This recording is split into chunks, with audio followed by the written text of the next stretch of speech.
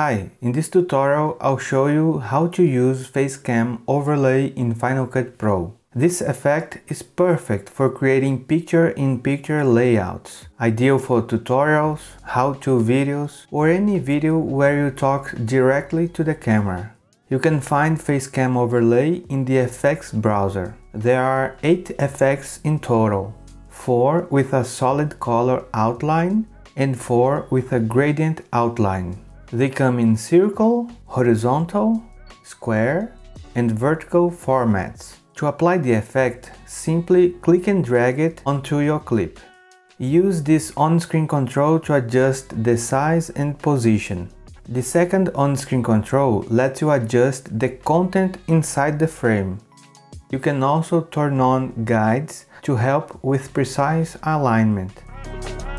And that's it. In the inspector, you'll find more customization options.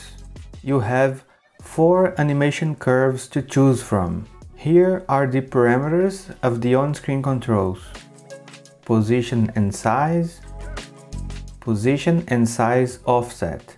Below that, you'll find controls for the outline and drop shadow. You can also apply a dual tone effect or switch the image to black and white. Sometimes you may want the effect to start in the middle of the clip.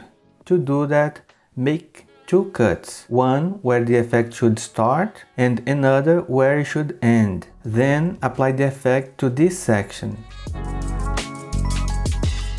You can make adjustments if needed.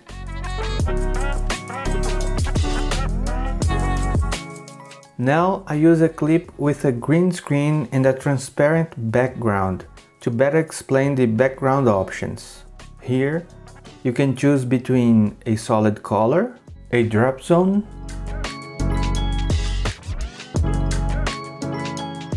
or a gradient background.